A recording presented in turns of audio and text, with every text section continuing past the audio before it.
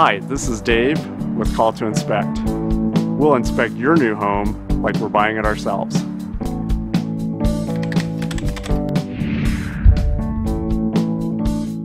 One of the things I wanted to explain to you is how an evaporative cooler works.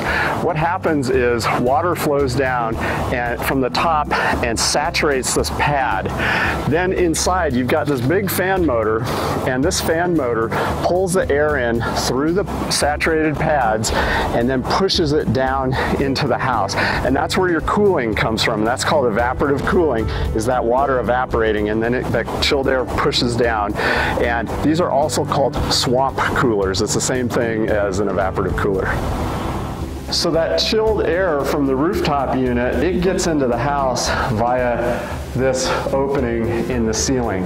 And so what it's going to do is that cold air is going to come down and it's going to displace the warm air that's risen up into the second story. That hot air is going to have some place to go. So just crack a window or a couple of them, not wide open, just a little bit like that. And then what you're going to feel is that warm air being pushed out through the house, through that window.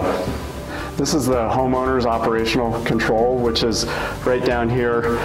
And this is a thermostat. You can actually set this for the unit to come on automatically when it gets warm in the house.